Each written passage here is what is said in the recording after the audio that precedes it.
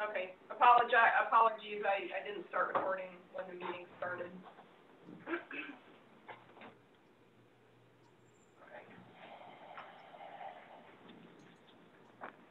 Okay, so I'll be presenting our property evaluation today. Our introductory slide today is from a recent prescribed burn at Watermelon Pond Preserve at the Gladman Tract, and it's what a lot of the land management staff has been engaged in recently, conducting prescribed burns to obviously maintain and improve the health of the properties that the ACF program manages.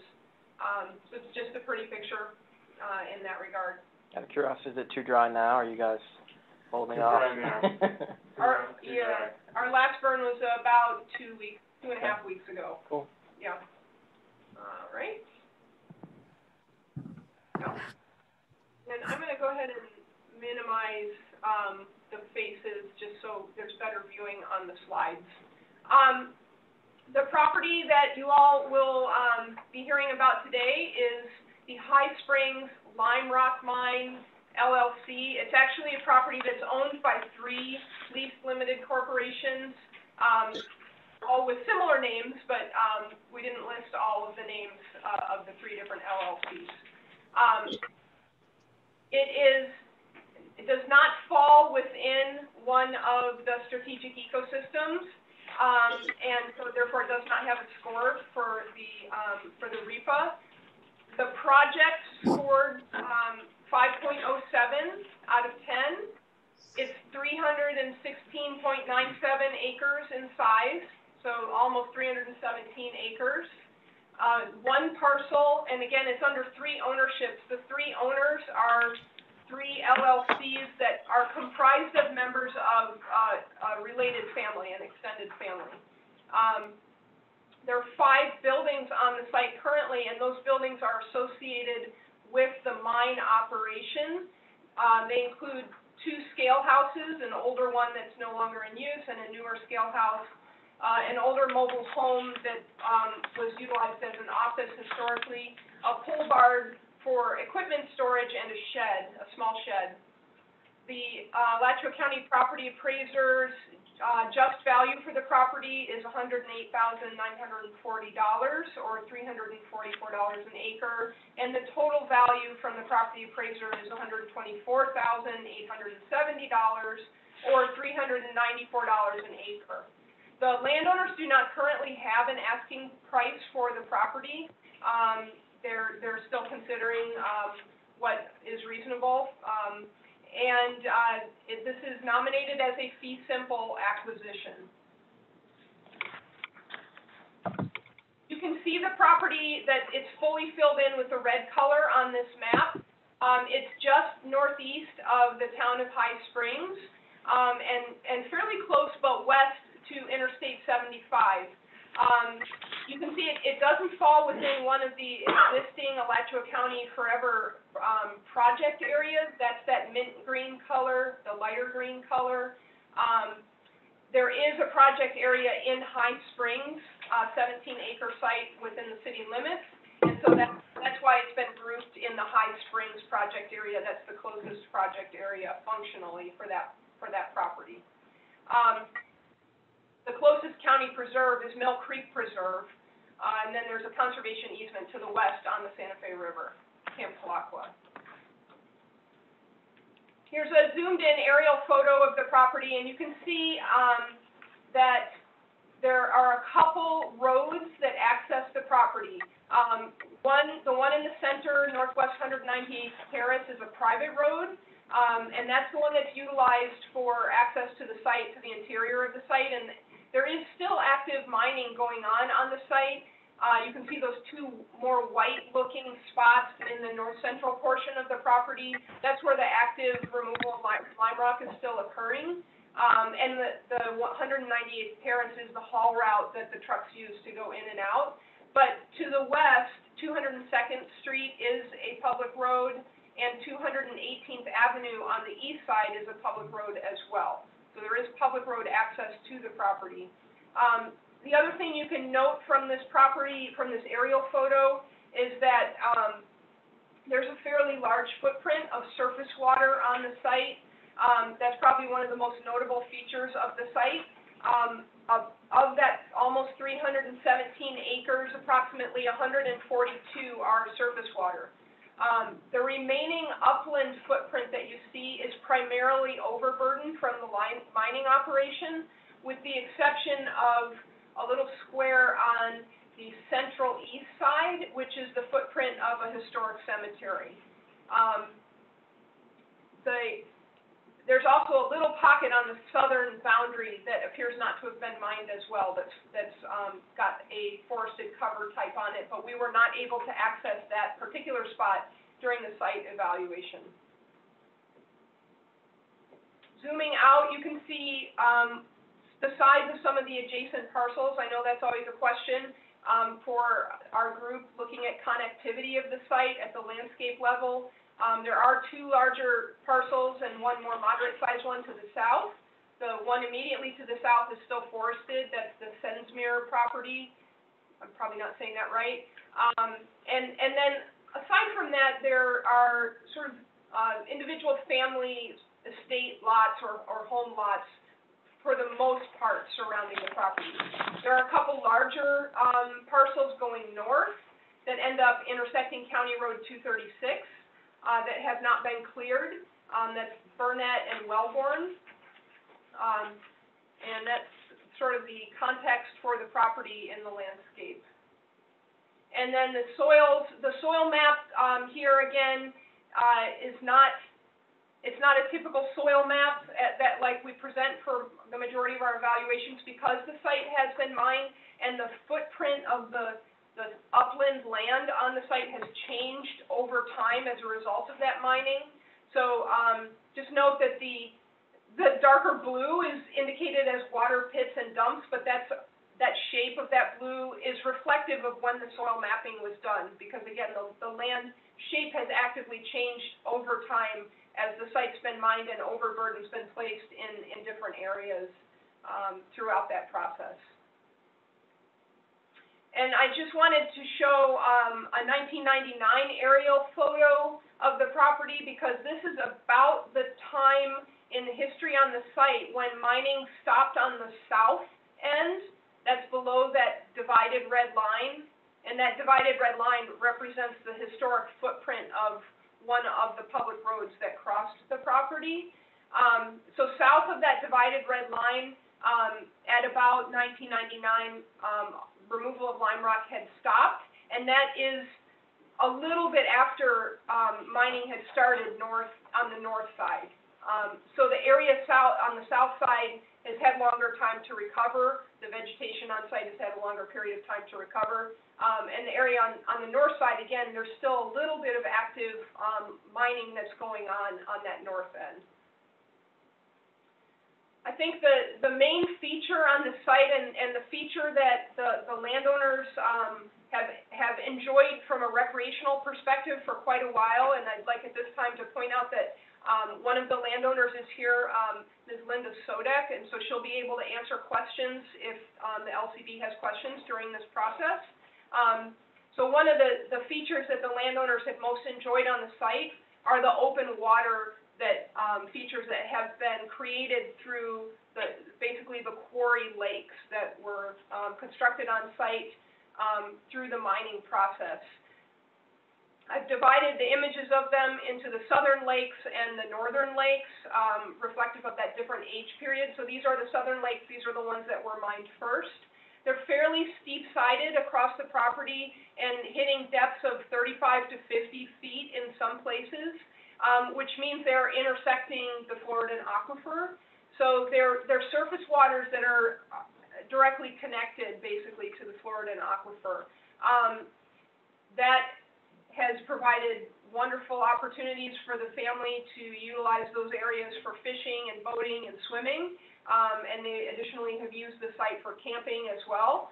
And it's a unique, for Florida, definitely a unique landscape in that regard for this part of Florida. They do, a little overlap on my text there, but they do have a boat ramp constructed on site that is able to access all of those southern lakes.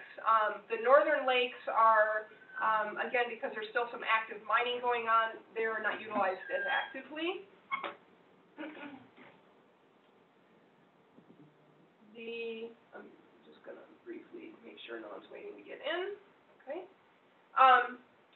The upland areas, again, are primarily overburden, mining overburden, that has sort of been reshaped on the site.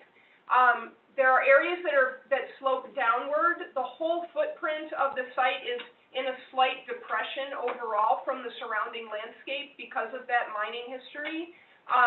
So there are areas that do slope actively downward towards the southern lakes, and then there are areas that have more sort of noticeable hill-like topography within the site, or almost terraced topography. Over the majority of that overburden, there's almost complete ground cover of a grass that I could not identify. Not known to me as a non-native invasive grass, very possibly a non-native grass, but it's not one I was able to identify, but it's not a known non-native invasive grass. We did actually find wiregrass in quite a few places mixed in with that grass, which was fairly surprising in walking around the site. Additionally, in that southern area that has had a longer period of time to recover, there's a mixed shrub and tree canopy, and the dominant tree canopy or tree species in that mixed shrub tree canopy is red cedar. And cedars are species that do tend to do well on disturbed sites or mining sites, not just in Florida. And so that's not particularly surprising. There's also a mix of early successional oaks. In the shrub layer, there are wax myrtle, saltbush, American beautyberry, almost, consistently native species, but native species that do well with disturbance. When we did the site visit, Ryan and I did the site visit, we were able to visit the site with the landowner's, Ms. Sodek's brother and his wife, and they were able to show us quite a few areas on how to navigate around the site, and also kind of explain the family's use. And the family has owned this site throughout the mining history. So they've seen how the shape of the contours of the upland have changed with the removal of the lime rock from the site. You can see here the slopes a little bit more illustrated in these photos. This is probably, that sloping aspect is probably represented on maybe 15% of the uplands, and the remainder of the uplands are more in this sort of level plateau. There are a few areas where you can see some of the, I'm not that familiar with lime rock mining to know what the quality of the product was, but that some of the lime rock product was deposited in sort of small mounds as if it was maybe didn't meet the standards for the material they were hauling at the time. So there are a few areas where these sort of uneven mounds occur on the site, and those again similarly revegetated with the shrubs that do well in ruderal sites and cedar and others. Again, we saw wiregrass in a surprising number of locations in the uplands. We did see one patch of one of the native Spiranthes orchid species. Moving north on the site, the northern quarry lakes, the ones that are still actively being mined, are quite extensive in terms of the vista that you have looking across them. You can see there's sort of that sharp relief on the far edge on the southern image here, and there's also an irregular nature to the lake edge in the other picture and in the pictures here in this next slide. There's still heavy equipment moving through this area. They're obviously actively working that pile of lime rock in the upper picture. You can see there's a sort of a terrace on the edge in the water along the edge of the lake that drops off pretty dramatically as you go deeper into the water.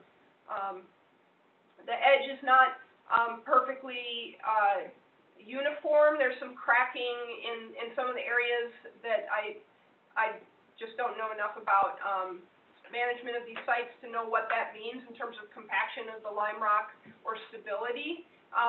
But it's obvious that, you know, while heavy equipment is still working, these sites are going to change somewhat. From a more elevated, one of the more elevated mounds, this is looking across one of those northern quarry lakes. You can see a fairly unique vista for Florida.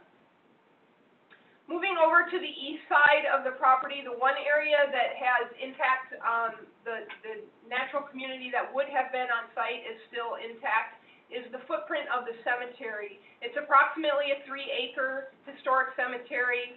It is in the Florida Master Site File, indicating establishment around 1881, and it's classified as an abandoned cemetery. So while obviously there would be some clearing associated with the individual grave sites, the successional hardwoods in that area, which probably would have been upland hardwood forest, are recapturing the site over time.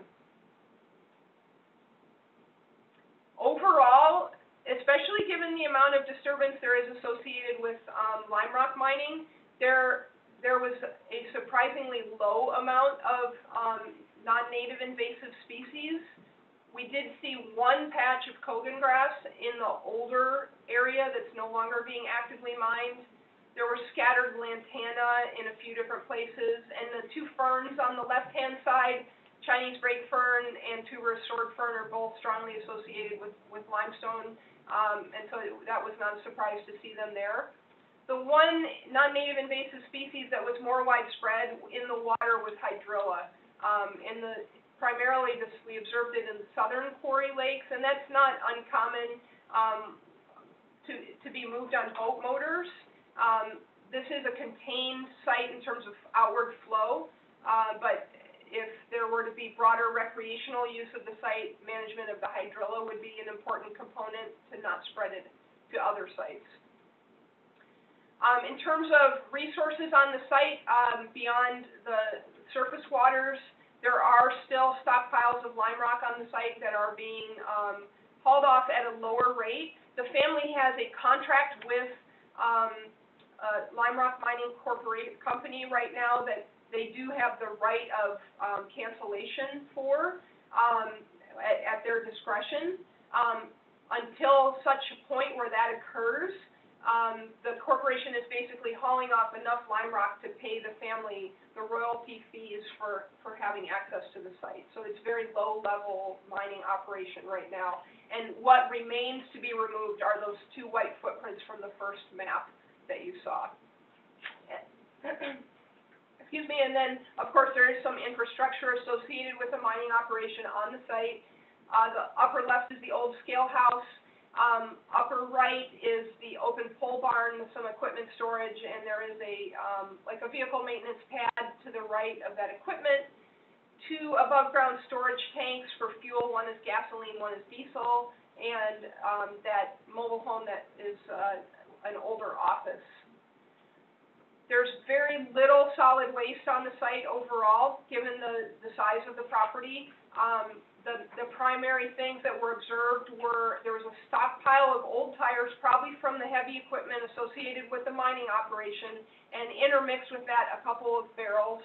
And then in that same general area was a tank that has some tar-like substance around the port on the top of the tank, and unknown use in the past for what that tank was utilized for. In terms of wildlife seen on the site while conducting the site evaluation, we did see evidence of bobcat. We saw Mississippi kites, red-tailed hawk, red-shouldered hawk, white-eyed vireos, northern cardinals. So a mix of species that are more common species, and of course the landowners have observed deer and some species of snakes, but they weren't certain what the species were. The probably other factor to be aware of for this site is because it's a mining site, there is some amount of reclamation or remediation that is associated with the future of the site. Alachua County Environmental Protection Department staff did meet with DEP to try and gain an understanding of what that might mean, what the remediation or reclamation of the site might entail. And it seems that it might be more safety-driven at this point because of the age of the mining and the fact that there weren't wetlands on the site that were impacted by the mining operation. The surface waters that are seen were basically created by the mining operation. So while there is an important consideration about protecting the aquifer from contamination of those surface waters, wetland remediation is not a factor for the remediation on the site. It's more about safety from the slopes for potential future owners or users of the site. Stability and also the grade on the slopes around those quarry lakes. So that is the presentation from the site evaluation. The site did score a 4 out of 5 for the development review. So it is perceived to have some developability despite its rural location, primarily because of the unique feature of those quarry lakes and the appearance of them and what they might provide in terms of future development potential. So Russ, that wraps up the presentation. Thank you, Andy. Very thorough. Very well done. I'm getting some feedback. Are you getting that too? Oh, no. Oh, good. Sorry. Yeah. Very bad? Good. No, I think it's good now. Sounds like, I think it cleared up. Okay. As you know, I like to go around the group and individually and for a burning question from each person, and then of course we'll come around and open up the floor to a lot more folks, to everybody essentially, for additional questions. So I'll start the process, and Paul, what question do you have for Andy? Yeah, how many different lakes are there, and what percentage of the total area is water? Okay, so I haven't really counted them. So at the southern end, the lakes that you see along the southern end are actually connected by narrow channels. So you could count them separately, although the family does actually boat in a connected manner amongst all of those southern lakes. So I guess if I sequestered them, I might say 1, 2, 3, 4 on the south side, and then there's 2 distinct ones on the north side. And it's 142 acres of surface water, and the whole site is 317 acres. So it's a little bit under 50%. It's probably 45%. Does the water level go up and down, or is it pretty stable? If the aquifer level is going down, the water level goes down. After Hurricane Irma, the family members that escorted us on site definitely reported at the boat ramp there's a little covered picnic area. The top of the building is probably maybe 10 feet high, it might be a little less. That water was within 2 feet of the roof on that. I don't know if that matches what you recall, Linda. But yeah, so the water levels after a major event, if the water's going up everywhere, they did report that they go up on that site, but that they also drop if, in general, the area of the aquifer is dropping as well. And they don't ever dry up, huh? I don't know if they ever dry up. I don't think so. Do those lakes ever fully dry up? No. Yeah. Yeah, and the soil that is reprocessed or after the lime rock is removed, is it sand or coarse sand, or is it a mixture of lime rock and sand, or what is it like to use? There's still lime rock mixed in, like lime rock fines basically mixed in. There is sand, but it's not exactly either.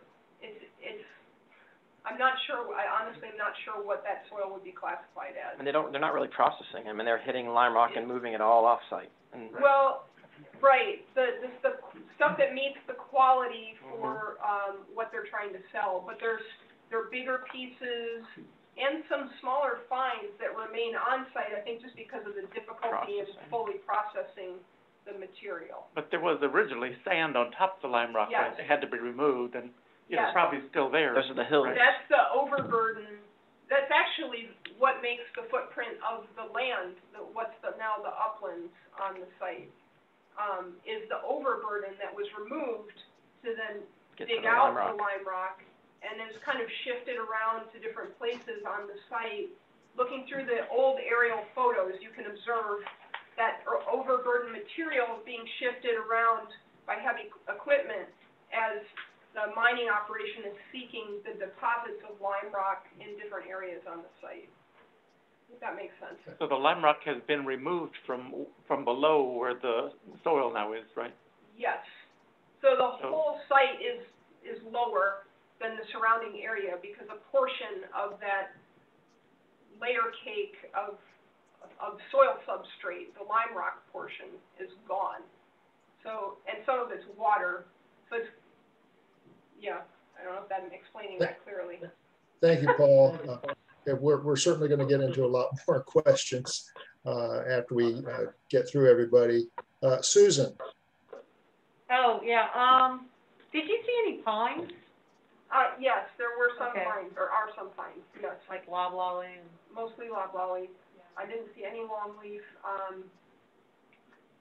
and I think some slash, and I think there were a few sand pines in a couple areas as well. Yeah, I saw a lot of cedars in here. There's a lot of cedars. A lot of cedars, yeah. Yeah. Okay, thanks. Thank you, Susan. Bruce? Yes, thank you. Can you hear me? Yes. I fail to understand why a piece of land that has been devastated by a family over the years and has the liability of these pits with the steep sides to them, and that floods during periods like the hurricane, why the county should spend county money on purchasing it. I just don't see it at all. Thank you. Thank you, Bruce. Brian?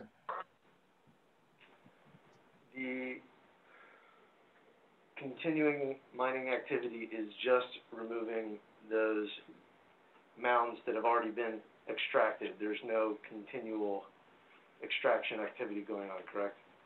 Right, to my understanding. It's not totally clear to me whether the pad under each of these two areas where there's a deposit is going to be removed as well. And I don't know if you know that, Linda, if it's just the remaining loose piles of lime rock, or if they would dig out it's not really a pad, but the ground spot that they're piling it on. Sure. Okay, but yeah, everything else is done. One thing on the flooding, there was only one time that we had the kind of flooding that he was talking about. It's during the normal hurricanes. I mean, it may rise a little, but nothing that causes any problems that keep people from going out there. Right. Only one time. So, and I don't know if everybody could hear that, but the landowner is clarifying that, after Hurricane Irma, which was obviously, as we all know, a very extreme event, that at that time the property level, the water levels on the property came up dramatically, but not typically during other hurricanes or tropical storms. Just that was a unique event in the area. Thank you, Brian. Brian's not done. Not yet. Oh. It's definitely unusual. We don't normally entertain sites like this.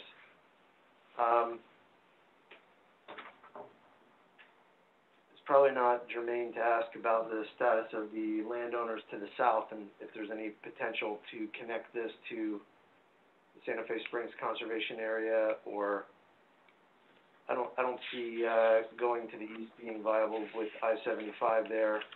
nor probably to the west to ultimately connect to Santa Fe and Camp Alachua, et cetera. My main concern about the site from an environmental perspective is the potential for contamination of the waters that would obviously directly impact the aquifer and adjacent hydrological systems. But I don't know that acquiring this for public access is the way to address that concern. I guess I don't really have any other questions. Thank you, Brian. Yep. Jason? I'd like to ask two questions. If I could ask Brian a question, why he thought active recreation or access would detriment the aquifer? Increased boat traffic and petroleum products being released from those boats. I don't know what the level of activity is by this family and their invitees, but I have spent some time not in the state of Florida in retired quarry lakes, and the kind of activity that goes on there is extensive. That'd make the assumption that they would allow boats, but if it was purchased. That's a valid point. It's a valid point. The alternative also would be if this were turned into a 50 or 60 residential home site, all of the contaminants that are typical of residential activity would presumably go straight into this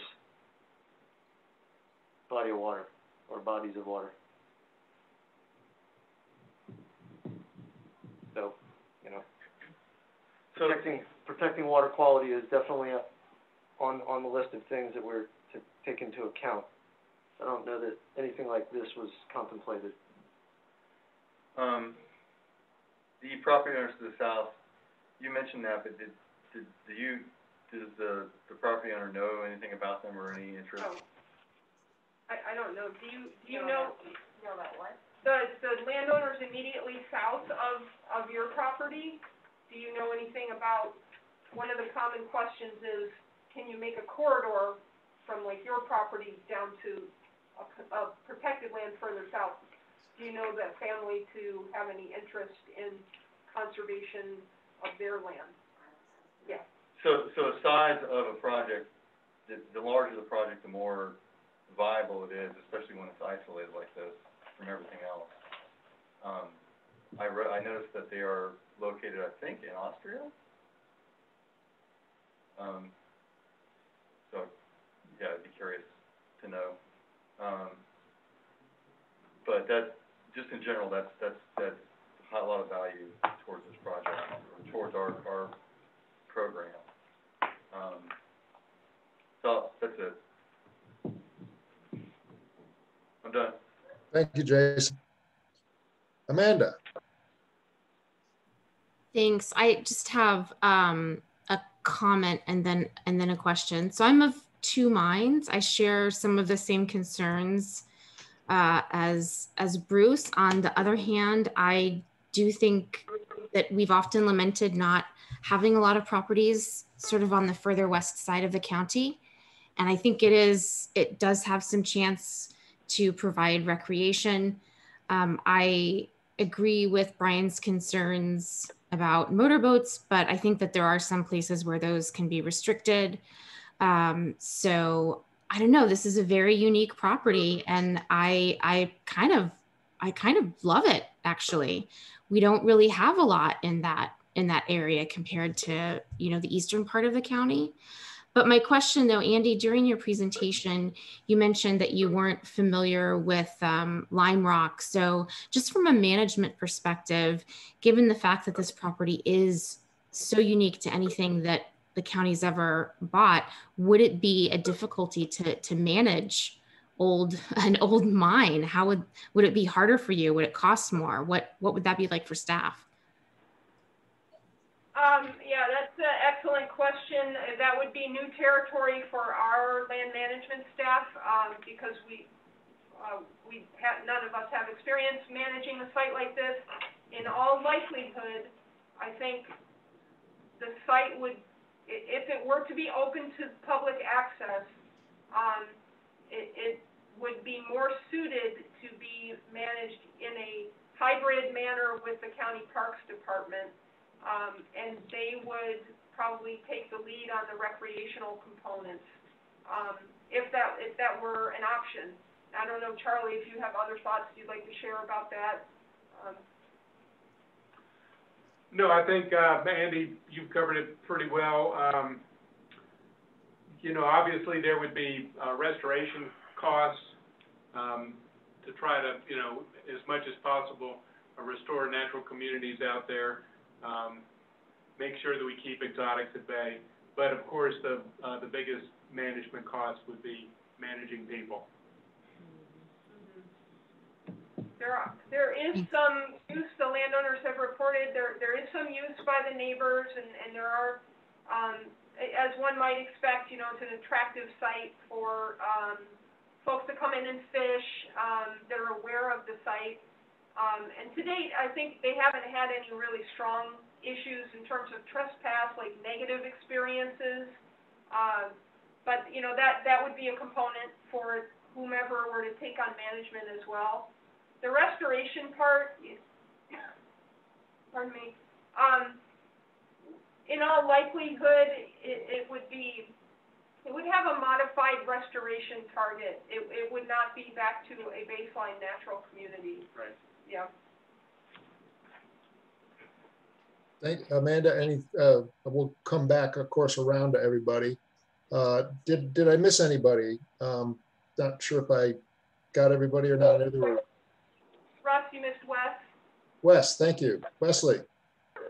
All right, my only question is, in that map, it looks like the southeastern lakes run all the way up to the border. Do they own that land, or is it that if the county buys it, it then gets, you know, $1 million homes thrown on that little bit with a nice preserve behind it for a backdrop, or do they own that border? So on the south side, with the exception of that little hump that's kind of in the middle left on the south side, it's almost, not cliff, but it is a fairly steep sort of wall almost on the property line. Okay. So certainly the neighbors to the south could decide they wanted to sell their property or change the use of their property, and that could provide a backdrop for a future development. Okay, but it's a nice steep, it's not a nice, really steep. right, not that they couldn't grade it, they could always grade it, but there's obstacles in their way to do that. Well, Settle down in the lake. yeah, I mean, currently, I think the landowner that toured us on site described, some folks lowering a canoe in with ropes down the cliff face. So there's enough of the cliff part on the nominated property that I don't know that it would be easy for a neighboring property to grade it down to the water. I have a question. Thank you. Russ, this is BJ. I'm going to go. Andy, on that note, all the southern lakes, are they basically, they were reclaimed with a very steep embankment. So from a liability standpoint, you can't get in and out of those for the most part, and those are pretty challenging. So, right in the middle of, below the double red line, in the middle of the highest lake point, that's where the landowners have their boat ramp. It's not steep at all. It's probably, it's a vertical edge, but the edge is only a foot out of water.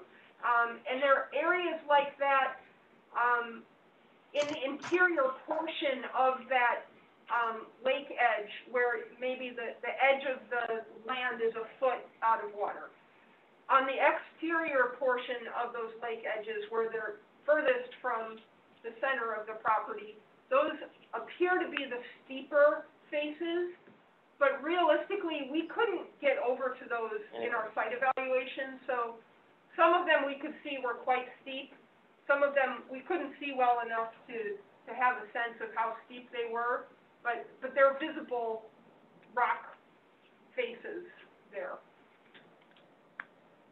Okay, I guess on that note, I think ecologically and connectivity-wise, I don't see it providing much value. There's passive rec, canoeing, that kind of stuff. But probably wouldn't be in support of doing anything with it. I just think there'd be a lot of management issues and challenges. So that's it. Thank you, Wesley. Is that it? Is that everybody?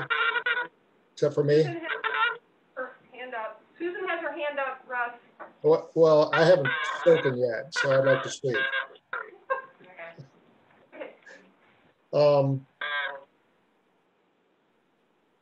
I think this is you look around the state of Florida and there's other reclaimed mining sites, Hamilton County for one, because that's phosphate, and there's others in Marion County and so on that have made quite unique recreational properties for the public and also from a wildlife perspective. And much like the way we're going to have the School of Forests, Fisheries, and Geomatics involved with the Weyerhaeuser purchase, this would be a fabulous one for the fisheries there at University of Florida to be involved with. Could really do some interesting work from the standpoint of aquatics, the various species and so on, from recreational fishing and so on. Now, obviously, you could probably open this thing up only to kayaks. It would be a great property from that standpoint. Yes, I am concerned about the, it's tapped right into the aquifer, essentially. You have neighboring properties, and also from the standpoint of potential development on the property, I don't think it could get a lot of high density on the remaining land, but something could happen.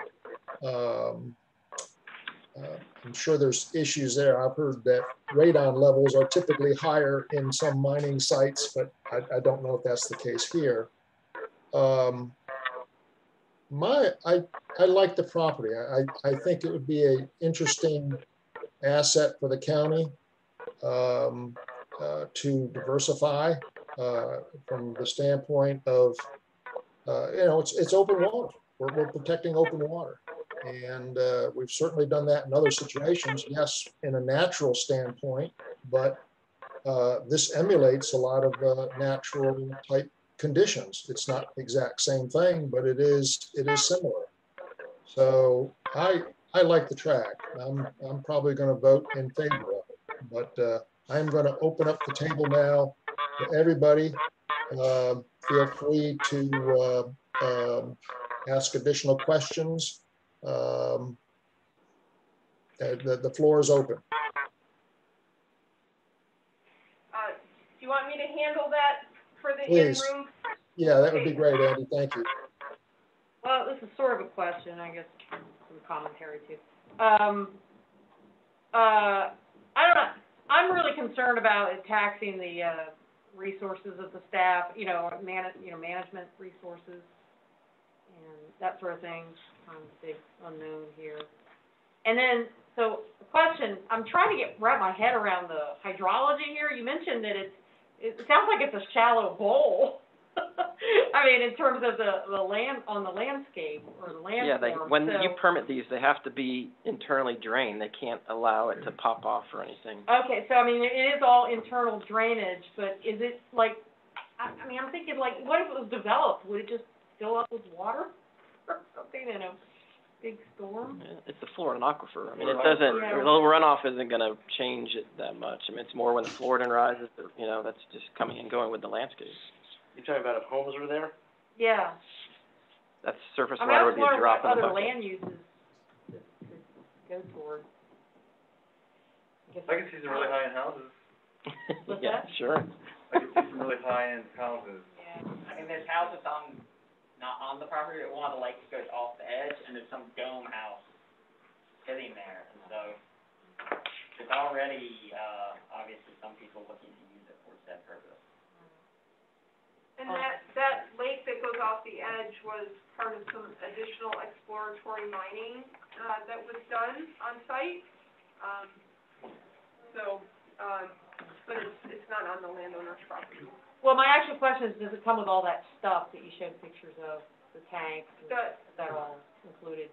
My presumption would be that, if the landowners ended their contract with the mining company would need to remove all of that human, stuff.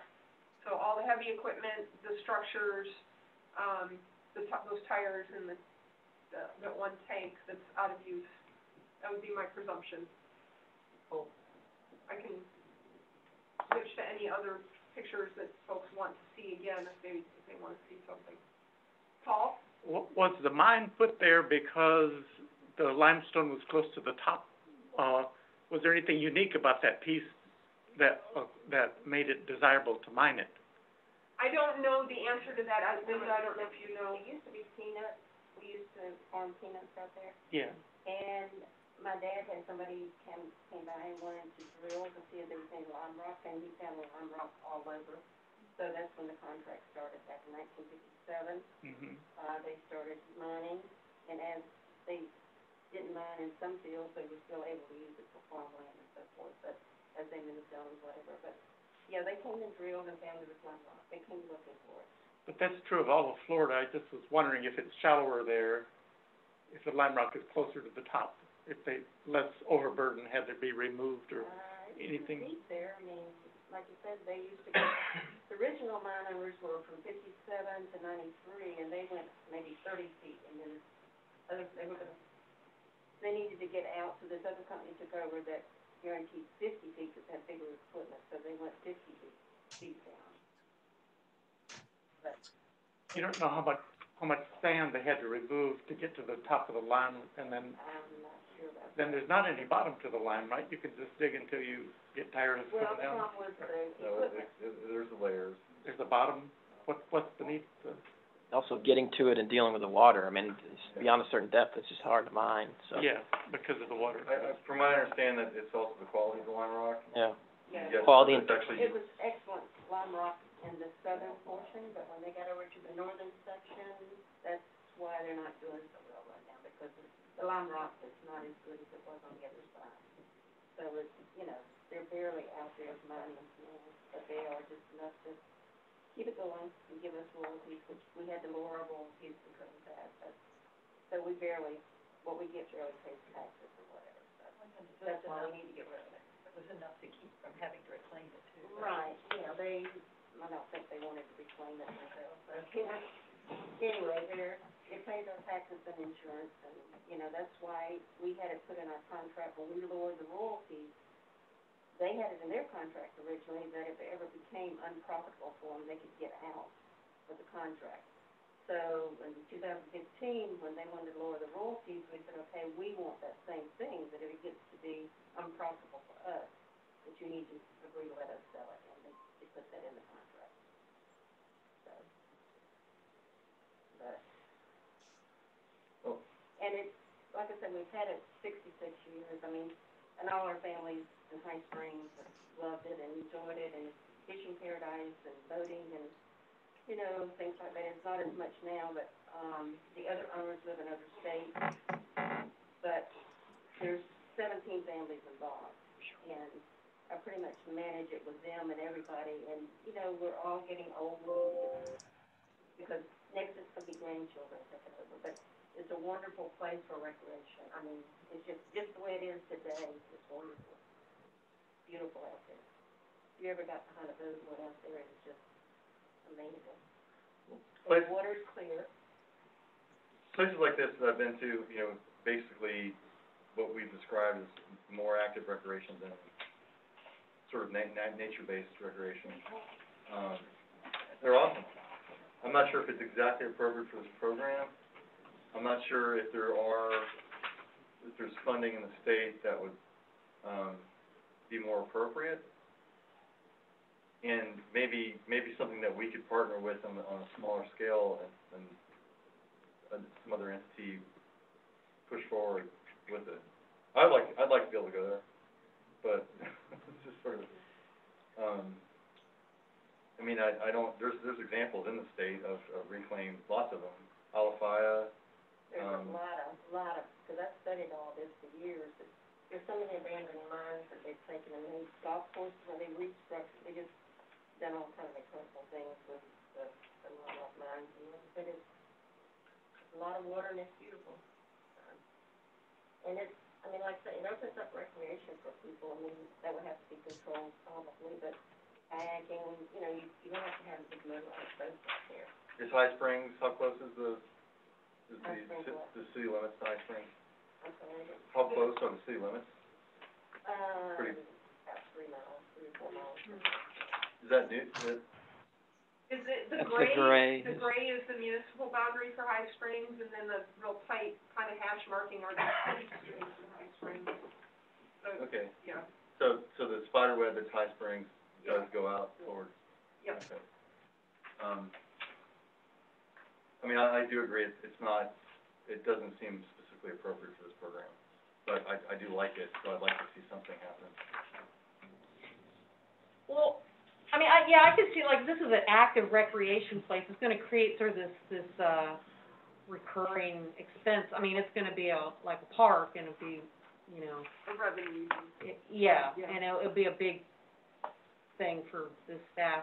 But, I mean, if we let it in the gate or something, somebody over here, I think, said, like, if staff wanted to explore FCT grants or things like that, that are kind of a little bit non-traditional here. Just another bead. You know, something. I don't know if you have any opinion, if, from a staff standpoint, about management of this sort of thing. I can voice my opinion, just from a staffing level, or I can wait for Brian if you want to. So, I mean, it would be a different management challenge for our conservation land management staff. Yeah. Because it is not the type of site that we typically manage, that I can say for sure. I'd say it'd almost be like Itchtuckney, where you'd have a vendor of some sort that would manage it, and then staff would manage the natural resources portion of it. There's no way you'd want, unless it was bringing a lot of revenue, you would want straight county staff to staff it. Andy, do you think you could get, or Charlie, do you think the Forest Fisheries and Geomatics would be interested in doing something with this property?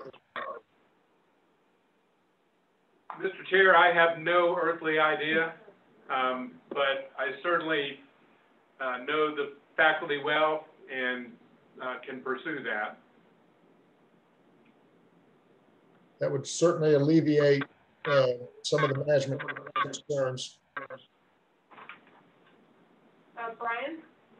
Anybody talk to either the gentlemen who were here from the city, was it 1 or 2 meetings ago about? No. Did not reach out to them. We certainly could follow up with them. Any idea what is remaining in their share of Wild Spaces money? The city? Yeah. Yeah. Oh, High Springs? Yeah, I don't think it's in the city of High Springs, Yeah, so, so- I don't know they would even think about looking out here. And is there a prohibition on them spending money outside their city limits? I don't know. Not that I'm aware of. Yeah. They don't have a lot. Obviously would be an amenity to them and not to, well, you know. All right. One quick question. So, What- from a management things, have we ever bought a property and then got a county Parks and Rec to manage it? Has that ever? Isn't the camp the Yeah, so there are examples like, excuse me, Cuscawilla, where, excuse me, that was, purchased with Wild Spaces funds, and it is being co-managed by, Parks and Open Space and, Land Conservation.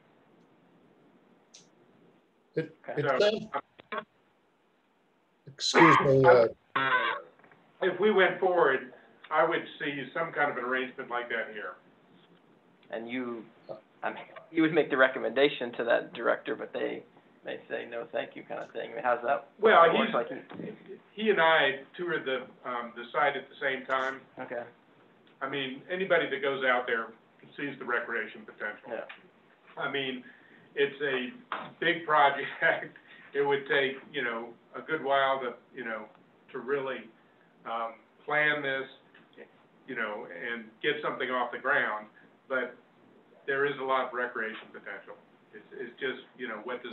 I think what, excuse me, folks, I think what I'm hearing is that we would like the staff to find out more about management, how it would be done if this property was acquired, other avenues, venues, whatever it might be, to assist. I'm getting horrible feedback. I don't know if y'all are hearing it. For whatever reason, I don't know why. It sounds like a duck is quacking to me. I don't know what's going on. Is that better? I reduced the volume. Thank you. Oh, that might be work a little bit better. Oh, no, that's. Russ, I think it might be on your end. Yeah, I don't know why.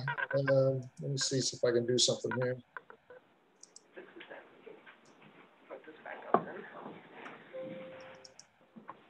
All right, is that a little better, maybe?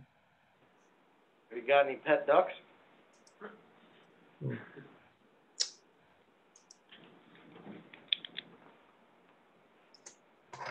Hold on here.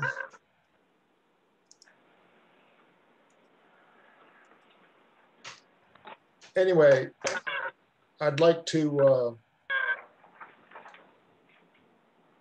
see staff come back to us with a report regarding potential of shared management, what it would take to actually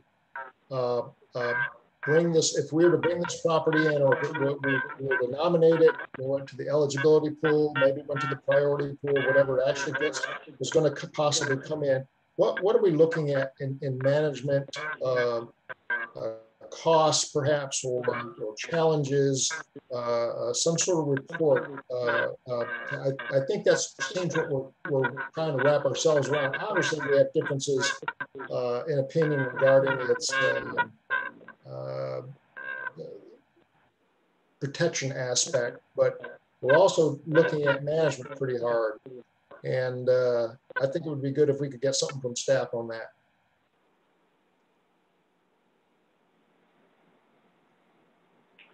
So the chair just made a motion?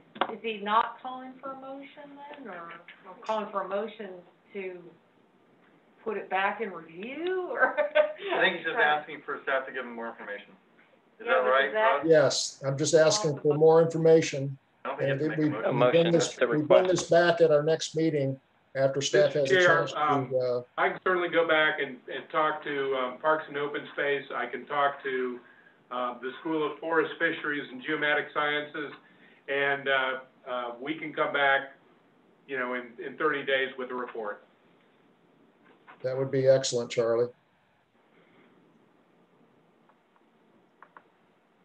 I would respectfully request you add High Springs. And the city of High Springs.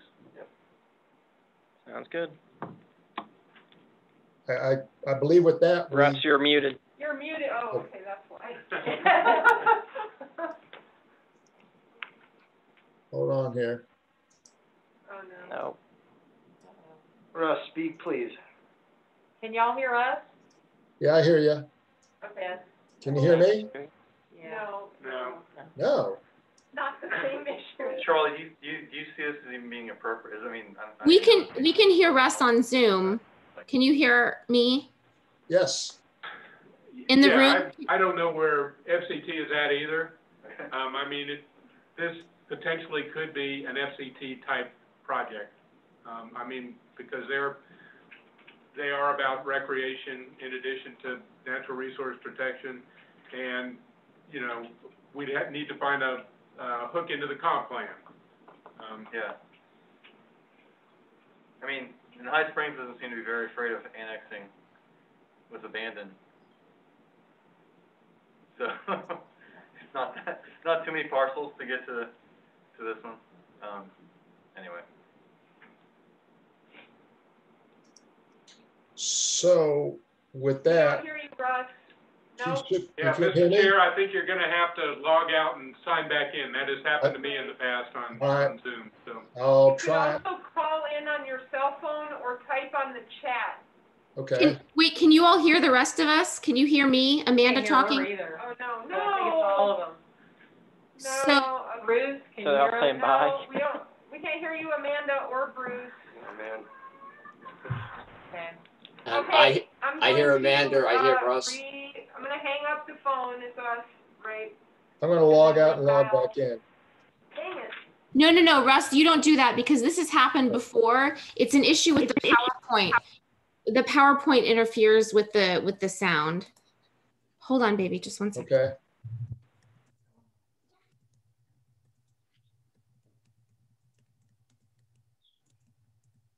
Can you hear me right now, Amanda? Yes. Okay. Can you hear me? Yes. Bruce? You're muted, but I hear you. Yeah, I hear you fine. Yeah. I just sent them a chat I saw saying, that. okay. While we're waiting, Eleanor, did you need something, baby? You sure? We're kind of taking a break now because the sound is broken. Do you want to come and give me a hug? Okay, you don't have to, baby.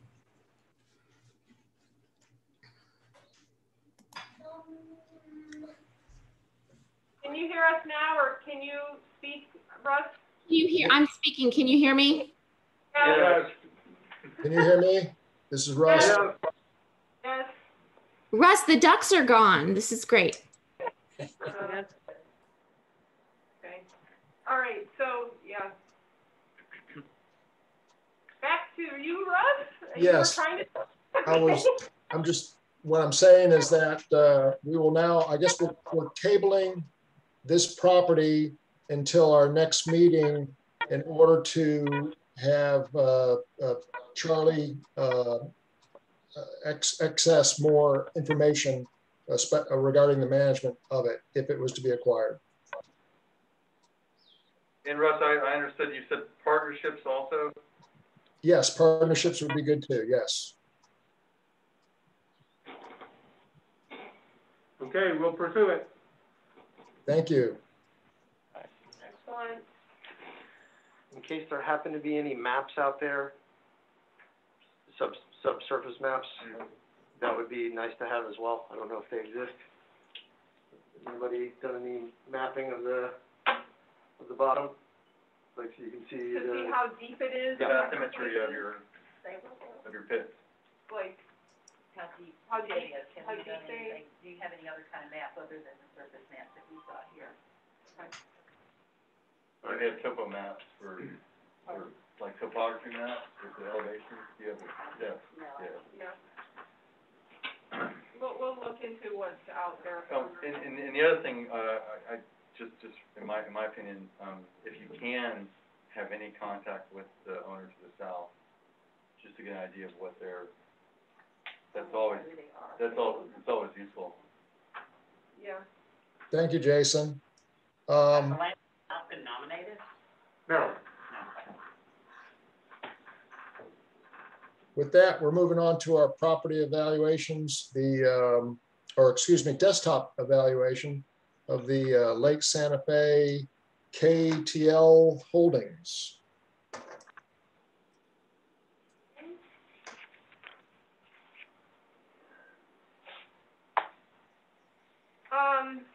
I'm afraid we'll end up having to call in again, I bet, but we're going to proceed as if this is all going to work.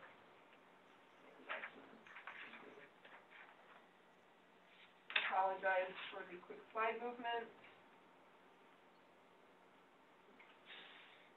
Okay, so the next property that we have is a desktop evaluation. Just as a reminder, a desktop evaluation is where a property comes in and for a selection of reasons, staff does a more brief overview over the property to seek direction from the Land Conservation Board as to whether or not a full evaluation is then done. So this is the KTL Holdings previously Krugman Caddy Estate property. It is a 211 acre property that is 5 parcels under 1 ownership. It seems, and the landowner is here with us as well. If there are questions during the desktop, Mr. Liscardi. Yeah. So it seems there are a mobile home, pole barn, and 2 sheds on the property. The Alachua County property appraiser just value for the property is $678,157, or $3,202 an acre. And the total value from the Alachua County property appraiser is $708,411, or $3,345 an acre. We do not currently have an asking price for the property, and this is put forth as a fee simple acquisition. The property has been presented to the LCB previously in 2009 as a desktop. So again, not a full evaluation. And the LCB at that time chose not to place the property in the eligibility pool because it had a lack of connectivity, and because of the conditions on site, which were that the property was largely in pasture. It was renominated in 2018. Staff determined at that time that conditions had not changed from the 2009 presentation, and therefore it was not brought back to the LCB. And then now in 2021, it has been renominated, and at this time, the adjacent property to the east has been acquired by Alachua County Forever, and that is the Black Lake Preserve or Johnson property. And so just to show you the context here, the red outline is the KTL Holdings property, and that's 5 parcels. That long center skinny parcel is a rural airstrip.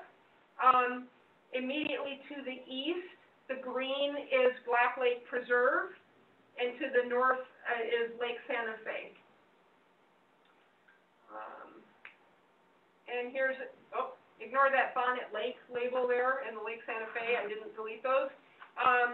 So this is a zoomed in view of the property. You can see the general condition of the property is that it is, it's been cleared of the historic natural communities that would have been on site, primarily in pasture now with the exception of that rural airstrip that runs down the middle. And I guess there has been some sod farming on the site as well, or is not yet. Many years ago. Many years and ago. what is now the runway, it's all overgrown. Okay. This is really not representative. It hasn't been mowed or actually touched in years. I've owned it for about 10 years, 10 years, and we haven't really done anything. Things are just, nature's taking over. Okay. Nature's relentless. That's true. You can see the edge of green on the right-hand side of the map there. That's the edge of Black Lake Preserve. It is separated by Northeast 222nd Street from the property. It's a fairly narrow street. And here, just to zoom out to show a little bit more context in terms of the wetlands, the site does have, going to the west, some flow lines or narrow creeks, and I'll just kind of hop back and forth so you can see the zoom in. That's the darker footprint that you see on the west side of the property. So some flow lines that do eventually connect to Lochloosa Creek. And on the east, if you look at in the upper right-hand corner, Lake Santa Fe, that's the dark blue. Then there's a more medium blue around the edge. That's the footprint of the outstanding Florida waterway around Lake Santa Fe. And you can see it comes right through the corner of Black Lake Preserve, almost to the KTL Holdings property. And then there is essentially a drain system, a natural drain system that connects from that point onto the property. So there is an apparent hydrologic connection there to Lake Santa Fe, and then on the west to Alachua Creek. And that is, you know, with the desktop, that's about the extent of the presentation. In terms of visuals, I can tell you additionally that the site is zoned as rural agriculture. There were 6 of the Florida Fish and Wildlife Conservation species models for species of interest that overlapped with the property. That was Florida black bear, bobcat, American alligator, indigo snake, osprey, and turkey. None of the site falls within the FEMA 100 or 500-year floodplain, and there are 4 archaeological sites, lithic scatter, within 1 mile of the property. And so that is the desktop presentation for the KTL Holdings property. And I can move back to any of the other images if you would like a closer look at those. Thank you, Andy. In order to move to a full evaluation, that has to be a motion. Is that correct? That's correct. Okay, thank you. Also, Russ, I'll just mention that there's at least 1 hand up in the room. Oh. Yeah. Go ahead, 1 hand. Okay, Jason. Twilliger? What? The property south of that, so it's quite a bit of several parcels that are underneath, I think, the same landholder. I remember the name, I'm not sure if it was something that's come up before. Does anybody know anything about? It's not the same landholder's name. Nope. But all unified together as one land. No, for some reason the name strikes me as something that's come before us before, or that maybe was placed on a project. Is it within, do we have a project of? It is just outside of the South Melrose Flatwoods KBN project, and it's also just outside of the current Lake Santa Fe project. Okay, it's got September, so I wasn't sure what. Yeah. I just, Would nominations show up on this? Like, or any former evaluation? In a full evaluation, yeah. Oh, in a full, you would bring that data? Right, we would do basically like what we've done for the name sounds familiar too, so it may have been another site somewhere else in the county, but it's pretty big. Anyway. I'm just going to open up the floor to the group there, and especially the group participating live. If you have some further questions, go right ahead. We heard from you, Jason. Paul? Susan? Brian?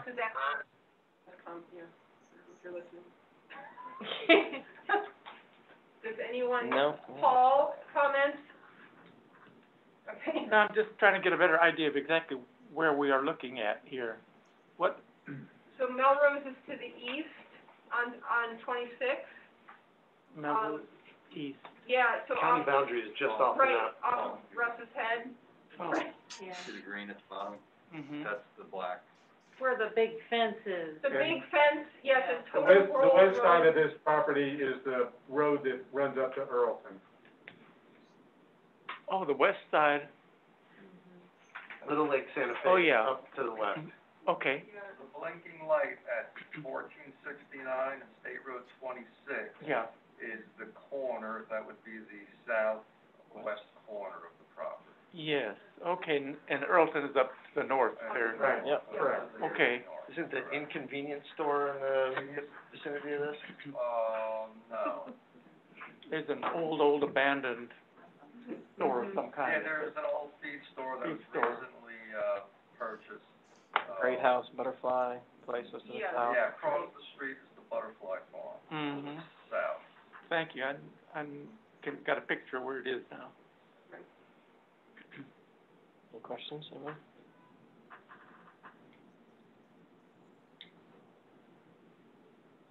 Russ, do you want me to? Yeah, live group, go ahead. If there's somebody got a question, just go for it. Okay, seems Hearing no. none. Okay. No questions, Russ, back to you. Thank you. Zoom crowd? No? Do we have a motion to pursue this property further, to go for a full evaluation? I'd like just to ask staff what your feelings are. Do you want to do a full evaluation on this? Is this compelling from your perspective? Mr. Chair, I think staff is neutral on this. You know, it's been viewed by the LCB in the past. The only thing that has changed is that the county now owns the property across a paved road. As Andy pointed out, it is outside of any existing project areas. So we really don't have a strong basis for making a recommendation here. None of the current staff has been on the property.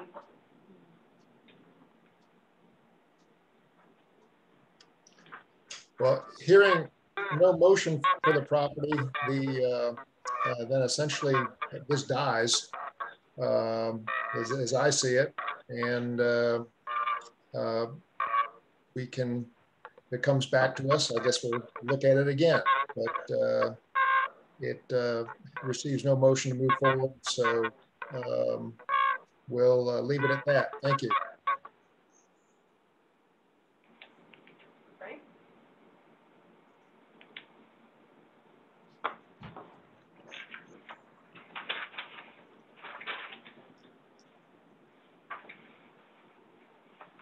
So Russ, next on the agenda is old business. Yes. Do we have old business? I'm not aware of any. Thank you for your time. Thank you. Thanks for coming.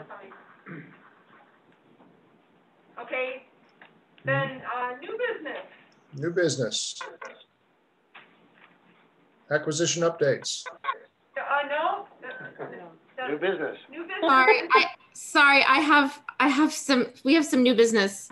Oh, new business, that's right. Yes. I remember. Yes. I'm just saying if you were awake, Amanda. Yes, I'm here.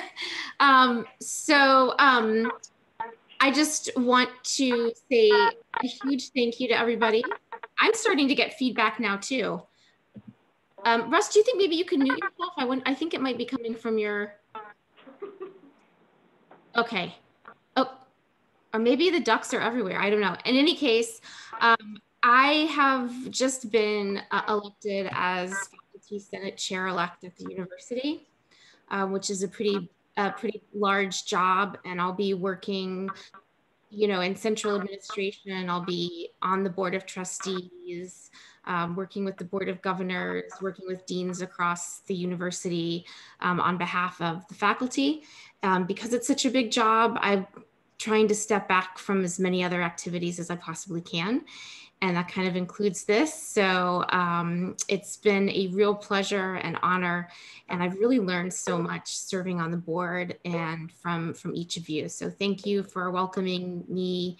And I look forward to continue to see what all the things that you all accomplish.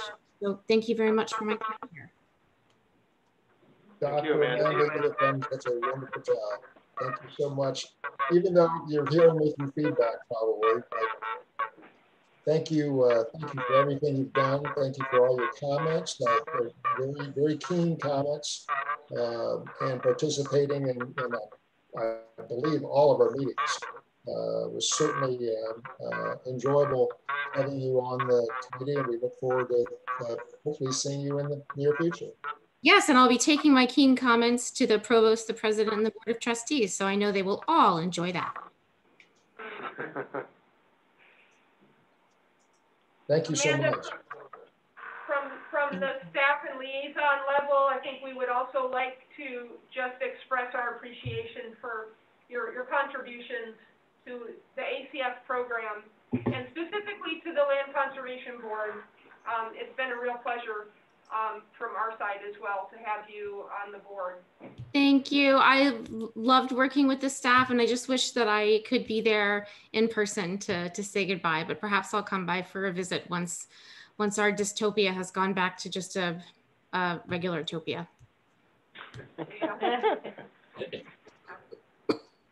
If you have nothing to do on a Thursday evening, you can certainly tune in every third Thursday. There we go. Thank you so much, Amanda. Thank you. And Russ, it looks like Bruce may have something to say. Yes. Bruce? Yes, thank you. I just wanted to thank Amanda for her being here on the committee and the work she's done. And I feel very excited for you for your new position. I think that sounds like a wonderful opportunity. Thank you. I'm excited too. I know very well the feeling that you can get stretched too thin.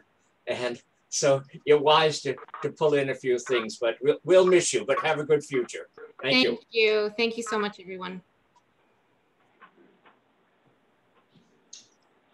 Well, with that, we have a vice chair position that is open.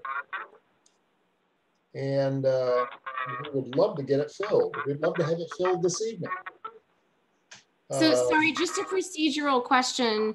Andy, am I now officially resigned so I can't vote for the vice chair? Am I like off the board? So I'm just sort of watching the rest of the proceedings here? I think so. Yeah, that's my understanding. Yeah. Okay, just wanted to make sure because I didn't want to accidentally vote when I shouldn't. So I will not vote. I'm just going to watch from here on out. Does that affect the quorum? No, it does not. I'm kidding. Yeah. Andy, I believe, if I'm not mistaken, this can be a volunteer that steps forward for the position. Is that correct? That's correct.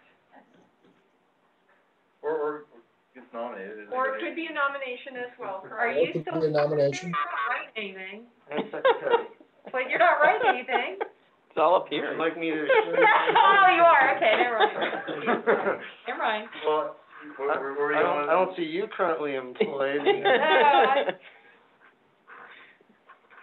just as a reminder, then typically the vice chair becomes the chair in the subsequent term.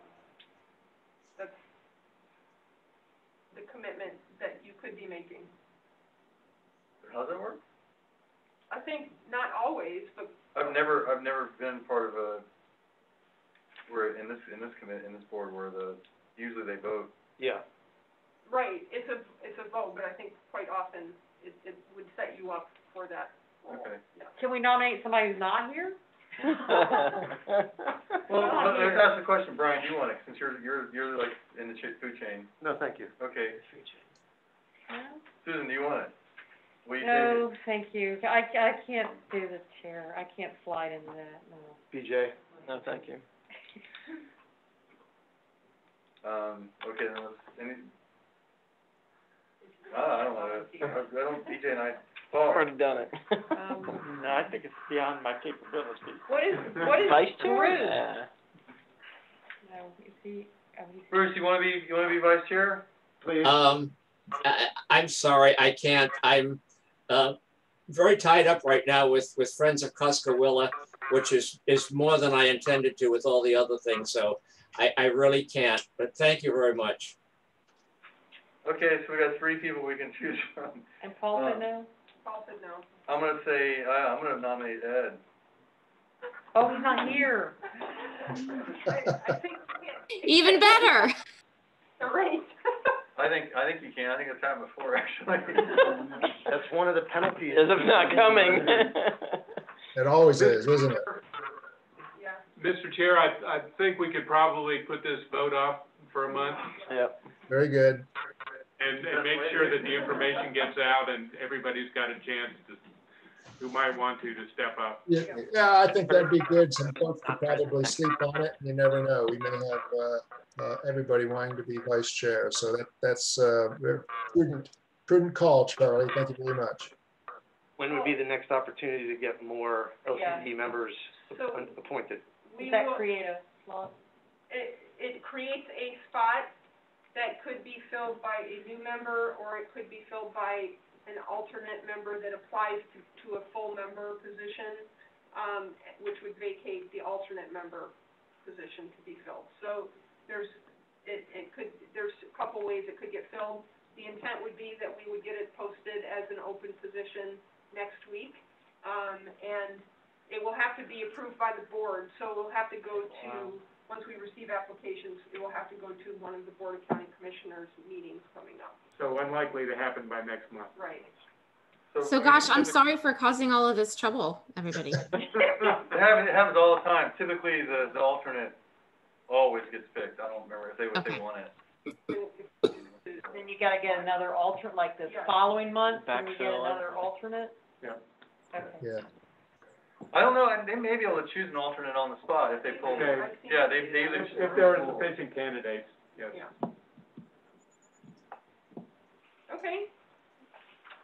Well, that takes care of. That takes care of that? Yes, thank you, Andy. Okay. Staff updates, acquisitions. Probably I'll just advance it. Yes. If you want me to. And if it's okay, I'm going to remove my mask so I can speak more freely. The big news, and hopefully you all have been seeing this in various forms of media because it's been getting a fair amount of attention. We've actually closed on 2 donations about the last month. The first was the Warney donation down in Watermelon Pond. I'm got just a couple of slides to show you the maps in a second. Beautiful 80-acre property that fits right into existing public ownership and a conservation easement held by the county. So wonderful donation by Mr. and Mrs. Warney.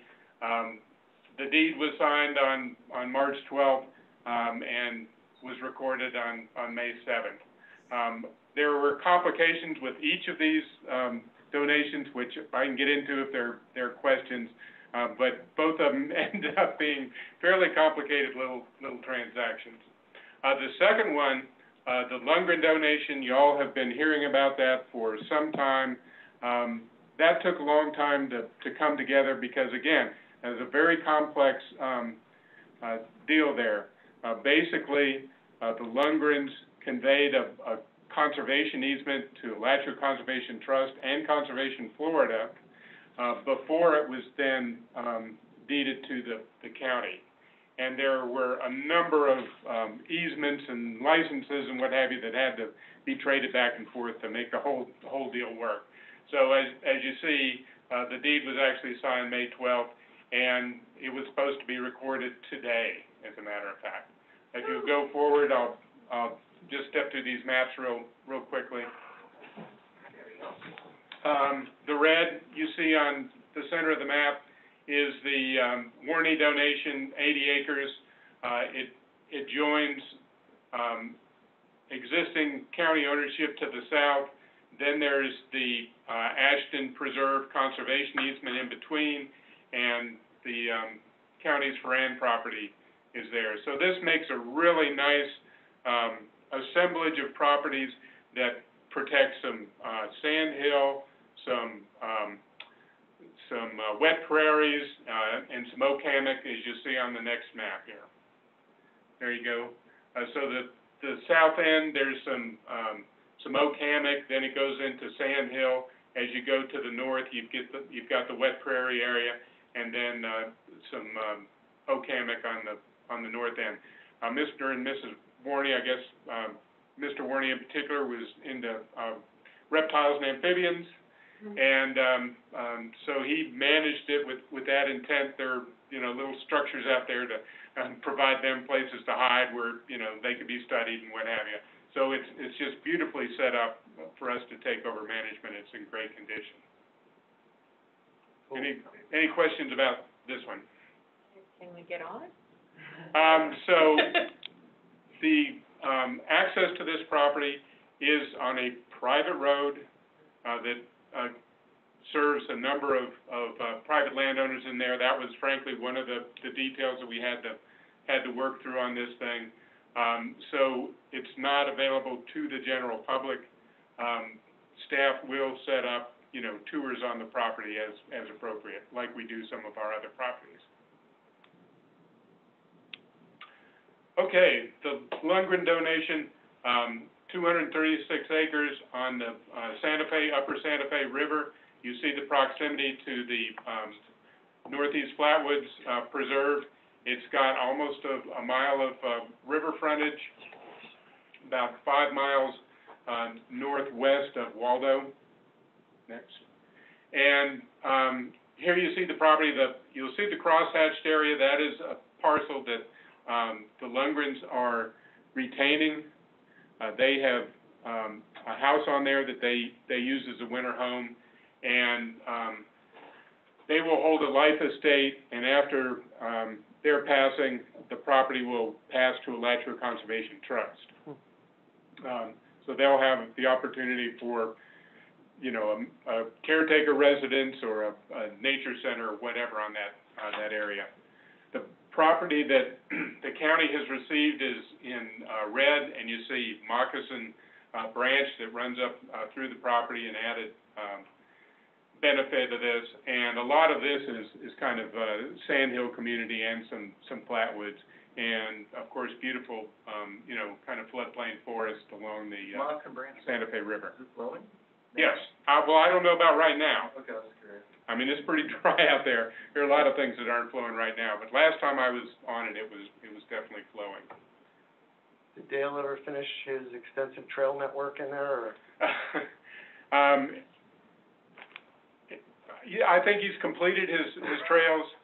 You know, while they're still on the property, you know, in conjunction with Alachua Conservation Trust, landowner would still have some access to the property, that type of thing, which I think is appropriate in this case.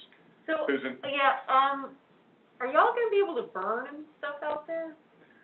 We are likely not gonna be able to Okay. burn out here, All right, yeah, that's okay. at least in the short term. Yeah. And why is that? Well, one of the reasons is that, the donor is, concerned about the use of fire out here. And if he's out there for the life estate. Right, Yeah, exactly. okay. But even as it is, I think, ecologically, from a habitat perspective, is still a great, There's some, I mean, great can you do some addition. there's some gophers and stuff, right? Maybe you can do Yeah. some other treatments. And just to remind you all, the property just to the west, yeah, Andy's got the cursor on it now. That's a property that we're negotiating on a conservation easement. We basically have a handshake deal. We're just waiting for some details to be cleared up before we can put a contract together on that one. They had this on the radio on Monday. Oh, great. I did not hear that, but I heard it was on. Okay. Good quotes from him. Here's the acquisition update. You know, typically, we are working on, 18, 20 or so projects at any one time. Just a couple I will highlight, there. The Hitchcock Ranch Conservation Easement. We recently went back to the Board of County Commission and requested authorization to add another 200 acres that was recently acquired by the Hitchcocks into that deal, and unfortunately asking for authority to continue pursuing the deal without NRCS as a partner. We had gotten pretty far along with NRCS, but frankly, for a couple of reasons, that wasn't working out, and so the Hitchcocks have committed that they will do a bargain sale at some level on this deal, which I think was enough to get the board to feel comfortable with us moving forward on that. So we are in the middle of getting the appraisals on that 200 acre addition. This was like the working farm? Yes, yeah, right. It's, some people know it as Santa Fe River Ranch. There's a, event venue, a couple of event venues on the property. Most of it is in, pasture, some cattle production, kind of low level of cattle production. But there are a number of streams and karst features and what have you on this property. So and it connects our Milk Creek Preserve with public lands on the Santa Fe. So will you be having cold feet to work with NRCS in the future based on what happened with this? I mean, No. Details is No, Okay. Frankly, it got down to some of the details, between NRCS and the landowner. Yeah, certainly we have a good relationship with NRCS and we'll continue to look for opportunities there. The other one, I wanted to mention the Santa Fe Lake Jefferson property, which is kind of within our Lake Alto Preserve. That one, we're getting very, very close to a contract on that. There are just a couple of little things to tweak, and then we'll be looking at putting an option together on that. And then the Mill Creek Rembert property, we're really starting to seriously get into that. We're working on the draft of the conservation easement. That'll be the precursor to us going to an appraisal on that. And we had put in for $1 million in matching money from the Suwannee River Water Management District through the state springs funding. That got through the district. It's recommended by them, and it's now sitting with DEP to get their final approval. So it was recommended by the governing board? Yes. Oh, wow. Yes, absolutely. Great. So, yeah. How often has that happened lately? Well, They've been opening it up a little more? yeah, I mean, they've got the springs funding, and I think there were maybe a couple of land acquisition projects that they looked at. Most of them were cost shares on, water conservation or nutrient reduction type projects. But yeah, conceptually, they've approved us for up to a 50% match on that. Nice. That's terrific. Yeah. Yeah. So, Mr. Chair, that's my report unless there are any questions. Any questions for Charlie? All good news.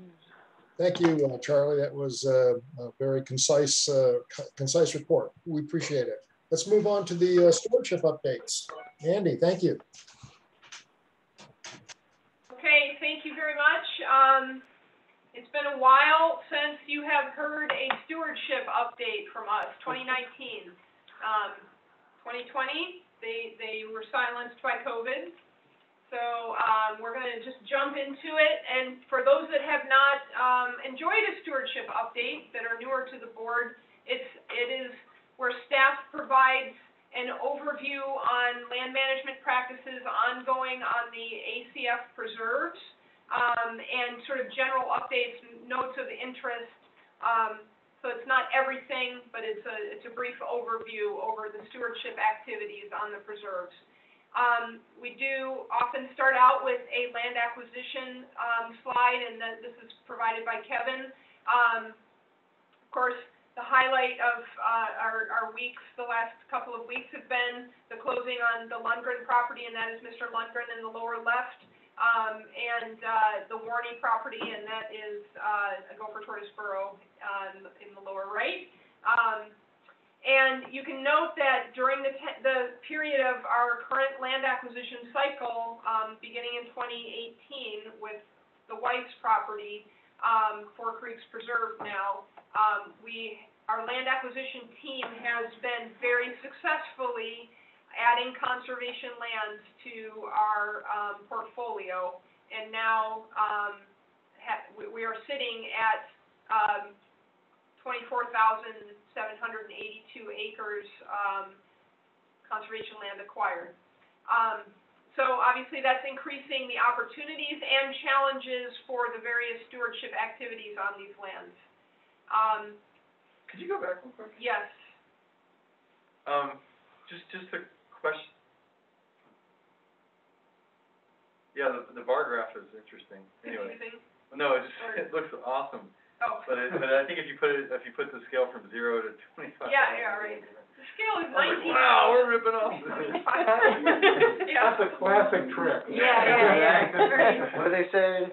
Lies, damn lies, and statistics, and. That's it.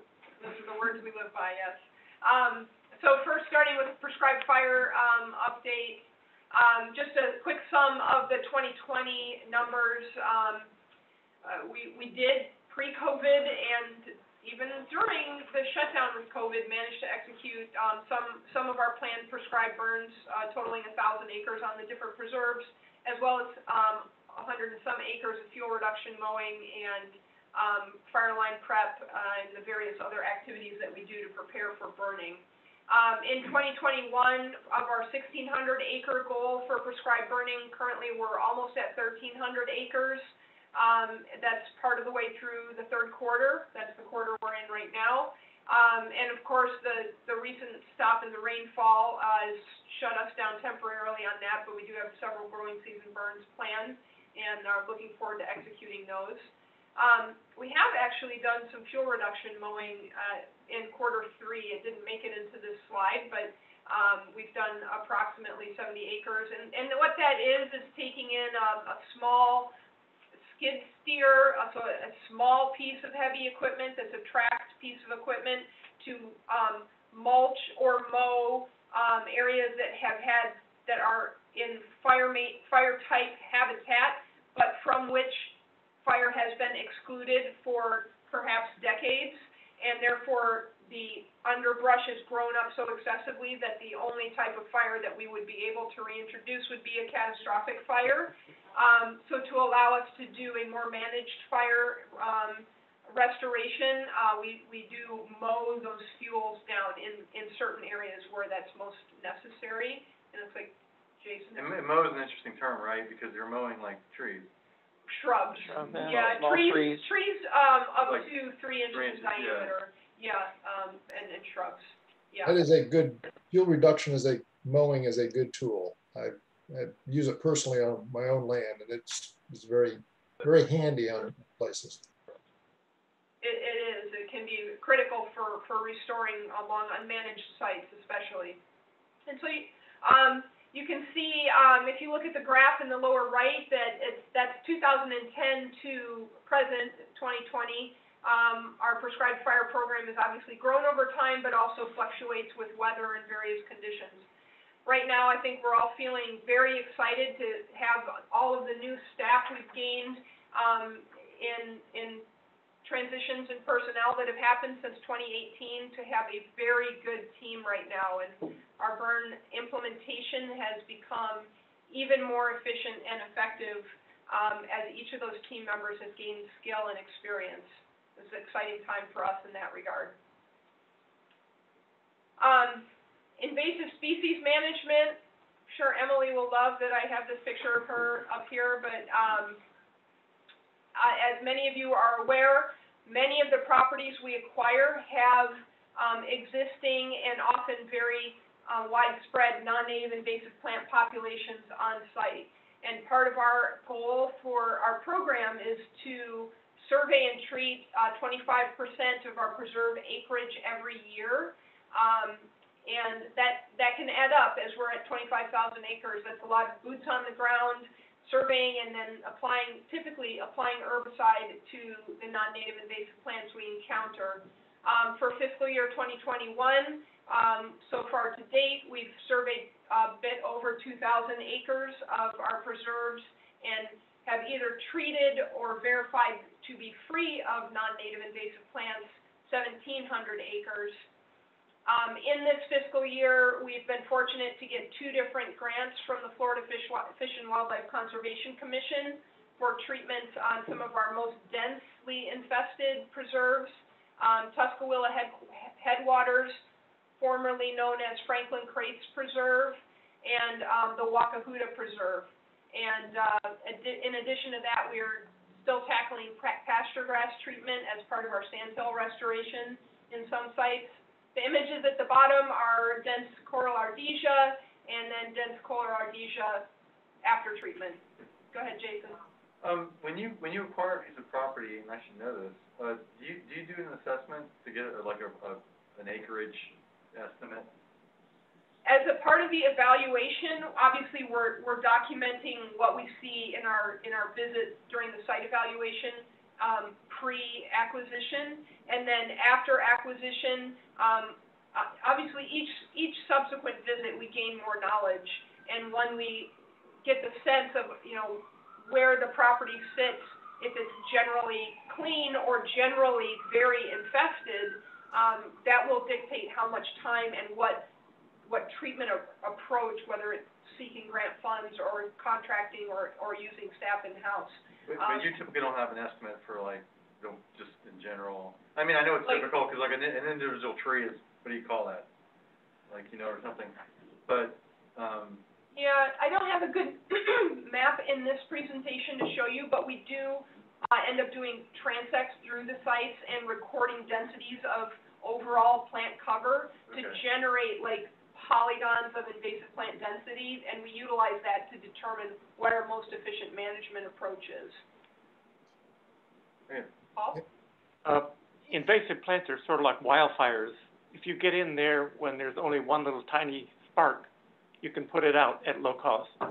If you wait, it causes a pile. Yes. So I was wondering, you should prioritize the properties in terms of invasive control to get the ones when they're just starting. That's very, very insightful, Paul. Yeah, I've watched Kogan grass and other things spread like wildfires once they get a hold. Yeah, and that is how we approach our program, especially for our in-house staff time, because the staff can be multitasking while they're surveying for those more scattered infestations, surveying and treating. They can be accomplishing other management goals simultaneously, and we tend to focus our contract dollars or grant efforts on the major dense infestations because they're more suitable to that type of workforce doing the treatment. But yeah, you're right. I think the Florida Exotic Pest Plant Council used to describe it as nascent foci. So the focal areas outside the center are the ones that are the most important ones to hit, and you work your way towards the heart of the infestation last. So yeah, you get the fingers first. Also, like citizen volunteers, are they ever used to do anything? Over the course of our program at different levels, we have utilized volunteers for mostly hand removing, doing invasive plant pulls, and of course, the City of Gainesville and other conservation partners in the area do that as well on their properties. There are sites that are better for that and sites that are less ideal for volunteers, but we certainly do utilize them and would gladly utilize more volunteers in that regard. Air potato roundups. Yeah, that's a classic example of a very successful volunteer. But I thought the beetle got it. It has reduced it dramatically. It's not completely removed it. It's gone out of line. Andy, Andy, Yes. is that a typical acreage to date, or do you expect that next year? Yes. So notice that the second row is treated or free from invasives. So our goal, and this is an internal county performance tracking goal, is that we are either surveying and treating 25% of the total preserved acreage each year. This is approximately an average point for us in terms of acreage mid-Q3. If that makes sense. Thank you. Okay. Silviculture, our timber inventory is actually completed. So we actually have achieved our 992 acre goal, and that's regular revisiting of the pine forested stands on the county preserves to verify the health of the stands and the growth rates and whether or not the stocking density is too high or too low, essentially. We do have the bar hammock timber sale that we had previously bid out in 2019 that unfortunately our logger, defaulted on, and it did not get harvested, so we are in the process of rebidding that sale right now, and that's that 311 acre pending sale. And for that sale, we did have to remark some of the timber, that's the 79 acres that you see there in Q1. At this point this year, no other sales, or sites that are requiring reforestation, though we did have several planted from fiscal year 20. And you'll note the comment at the bottom for the plantings at Baloo Forest, Lake Alto Preserve, and Pfeiffer Flatwoods Preserve. We averaged seedling survival at 500 trees or seedlings surviving per acre, which is about 85% of what was planted per acre. And we're very pleased with that survival percentage. So what about parcel B? Where the county's not, Parcel E? the new one we just acquired? Yeah, Bee Tree Creek Preserve. No thinning there? Or the management, I know is different with that. That's different, Yeah, that so, could, yeah. in that deal, Weyerhaeuser retained the timber rights That's right. for up to 10 years. Gotcha. And so they will be harvesting, they are harvesting timber out there. And we will have, a significant cost for reforestation going forward on that. And then the other, I think I forgot, does the funds from a harvest go to the general fund, or does ACF get to keep? No, it stays with the specific preserve from where the timber was cut. Thank you.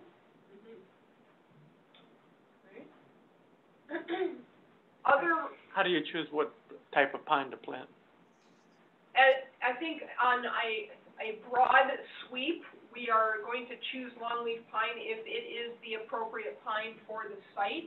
And it's based on soil type, natural community type on site. And I think going forward, depending on the properties we acquire, if we're looking at planting in improved or semi-improved pastures, it may be somewhat dependent on competition or the site preparation treatments we're able to do if there are somehow restrictions on given sites.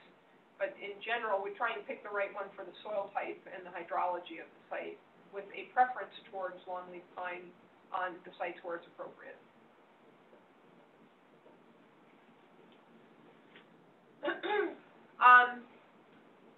So restoration activities, we did have some longleaf pine tubing planting at Baloo and Northeast Flatwoods, and those were some pine tubulings that were donated to us, so we're not really counting those in silviculture. Those were interplanted in some existing stands, not new plantings in a site that had been clear cut. And those were donated as leftover seedlings from Swanee River Water Management District, who didn't utilize everything that they had. In addition, we've had an ongoing sandhill restoration project at the Sweetwater Preserve on the east side of the Sweetwater Preserve. And this year we did collect about 10 pounds of native ground cover seed, wiregrass, and other species at U.S. Ordway Swisher Biological Station, and then planted those seeds at Sweetwater in the sandhill restoration site. And we are in the process right now of wrapping up a $25,000 grant that we received from the U.S. Fish and Wildlife Service for sandhill restoration at the Sweetwater Preserve. And actually at the end of June, that grant will be finished, and we'll be submitting our invoices for reimbursement for the various projects that have been done associated with that. I will say that it looks great.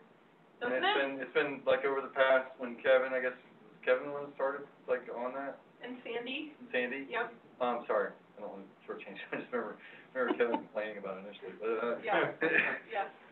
Hope he's not online. No, he is. It looks phenomenal. It really does. It's Yeah. a great example of a restoration project that's been And watching it go from the beginning to where it is now, it looks really, really good. Yep. Thank you. I'm sure they would be very heartened to hear that feedback. Outreach has obviously been affected by COVID. So only just in the last couple of months have we restarted with some of our traditional outreach activities. The first one was hosting the UF Avian Biology class on a field trip to see the burrowing owls at Watermelon Pond Preserve. And that was able to be done under U.S. COVID requirements for students. And so we did that even a little earlier than other events because they have very strict requirements for students participating in class events. And then we've additionally initiated removal of the solid waste at Wakahuta Preserve, which is just years of household trash on this particular property. And we've hosted just in the since April, the Great American Cleanup, sent volunteers there, and that was through Keep Alachua County Beautiful's organization for volunteer events. And then the UF Gator Alumni International Service Day just occurred in May, and we were able to get one of their groups out at Wakahuta as well. And we've come close to filling a fairly large dumpster with all sorts of random trash and old tires. Any new stuff? Like, are you seeing any new, like, encroachment? Okay, good. It's historic. And then obviously we have ongoing still throughout the pandemic, site monitor volunteers. Those are the folks that go out to the county preserves that have open trails and walk the trails and trim branches and report conditions if it's a tree down or, some problem on the site. We still have volunteers contributing in that way as well. In terms of site development, I think you all know that Turkey Creek Preserve opened March 1st. That's 5 miles of trails, including a fitness station, 21 parking spaces in the trailhead, the main trailhead, which is being filled many weekends. Now that it's blazing hot, that might reduce. We have moved forward with the design for the boardwalk access trail on site, and staff are working on drafting the project specs for that to finish the infrastructure that's planned for Turkey Creek Preserve. The Sweetwater Preserve West access point, which is that dead-end street, 16th Street, is moving forward. The EPD Water Resources Department has taken an excellent challenge on in designing a combination stormwater and trailhead retrofit there, which will actually include parking spaces there, so people aren't just parking on this dead-end road with semi-trucks, also parked there, and will be part of the tie-in of the trail system that the city of Gainesville has planned, connecting downtown with Sweetwater Wetland Park. The design work and engineering has been done. The bid period closed on May 20th. EPD, also Water Resources, received a $185,000 grant from DEP to help defray the costs, and we could have construction work going as soon as early July there, which will be a real improvement and wonderful amenity for the citizens, both to access Sweetwater Preserve, but to serve as a tie-in for that trail system that's planned as well. Is the trail system gonna go just straight across, like basically a little bit to the north, I guess, on the other side of the... Power line, Up the power line. right along Williston Road. Yeah. The GRU line, yeah. Okay, so a little bit further up.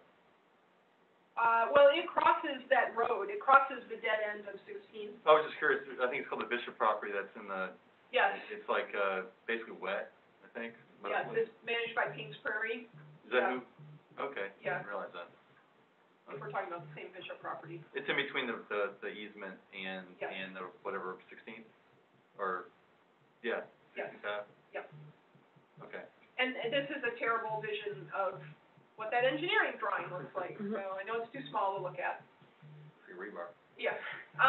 Buck Bay Preserve is the next preserve slated to be open to the public in 2022. And staff are working on improving the roads, installing fire breaks, designing the trailhead, pursuing permitting from the Water Management District for trailhead installation. And additionally, this will include opening of the Radiant Tract, which is one of the recent acquisitions. That was the acquisition that added to Buck Bay Flatwoods Preserve. So that will get that acquisition opened as well. And then I got a question regarding Buck Bay. Will that be burning? Are you going to be doing burning on that track? Oh, we have been. Okay, burn them. Yeah, good. okay, Where is the trailhead, where would the trailhead be at? off of, Whatever, 220, yeah, whatever, 225th, the road that goes up to, Racetrack Road, yeah, the Gator National. Okay. yeah. And then this is just a note on a fairly large site improvement project that we were able to execute at the end of 2020 with our partners from NRCS, because Bar Hammock Preserve, the Levy Prairie part, falls within an NRCS Wetland Reserve Program easement. They have been able to assist us with funding. Basically, they hired the Army Corps of Engineers to come out and remove the endless number of dead and dying trees on the levee around Levy Prairie, which basically every week and almost every day trees are falling on that levee because there are hundreds of these dying trees growing in this levee. And it's been a huge issue for staff and site safety for public visitors utilizing that levee because that's the public loop around Levy Prairie. So we had a couple months of some very heavy mulching equipment working through, and you can see the before and after image at the bottom is just one small section. That's the levee spur that goes to the other new acquisition from this funding cycle, the Wolfsheimer acquisition at Bar Hammock, which that levee had become largely impassable to equipment and staff for management. So it has been reclaimed, and additionally, the south part of and east part of the public levee has been opened up and improved for safety and maintenance of the integrity of the levee as well. And that's around $400,000 of work that NRCS funded for us. And that is the end of the stewardship update. Quick question on that. Yes. I was out there this past weekend, somebody asked, hey, it would be nice if they could connect these two properties, and I said, well, there was talk about that. What is the status of bridging the canal between north and south? So that is a project that's still on the long-term to-do list, but because there are trailheads to both properties and both sites are accessible, it is, it's not at the top of the to-do list in terms of infrastructure. Yes, Paul? Does anybody know what that major power line construction is across Paynes Prairie along 441? And it cuts once it gets to the south side, it cuts at an angle and goes across the Wakahuta Road. What are they moving power from to? Who's doing that, and what's that all about? So presently, that would be Duke Energy, and they've been wanting to replace those poles for quite a while. Just knowing from when I worked at Paynes Prairie. I'm sure they've just finally gotten to the point of doing that. Dry enough. Yeah, it's dry enough, and there's concerns about the integrity of those poles, so, they've been intending to replace those, and how far that line goes in terms of power transmission, I'm not actually sure, but it's a very large, transmission. It looks like there's new poles going where there weren't any before. That is, new tracks have been cleared up to. Well, I think the line always made that turn at the south end of the Prairie Basin, if that's where you're thinking of. I mean, obviously, the footprint of the equipment makes it look like a big new track, but are you thinking of where it turns? Well, I'm thinking of both on the north side of the prairie and on the south side of the prairie. There's huge new poles going up, and new swaths of woods have been cleared along the Wakahuta Road there.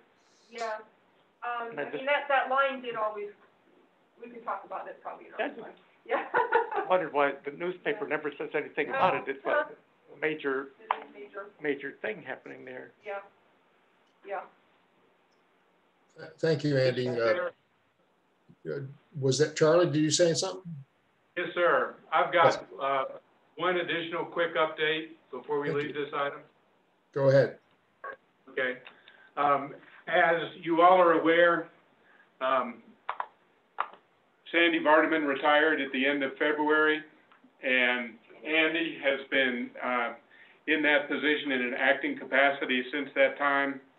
I am very pleased, thrilled in fact, to announce that Andy has been named permanently to that position of environmental program supervisor. Yay. Excellent, We're excellent. all very thrilled, and so we'll be recruiting a new senior environmental specialist here soon. Congratulations. Thank you. Well done. Thank you.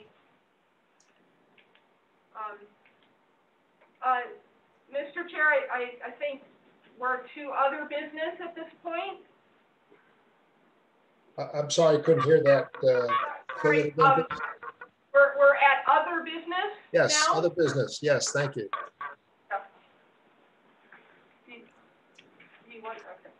Is there any? Is there any? Next meeting The date. next meeting date, yes, the next That's meeting it. date. Okay. Yes. Oh, before you, would you update us on, briefly on what the requirements are going to be that you know of right now from the county on our meetings, whether they're hybrid, or will we participate fully at the next time? Have you heard anything more on that?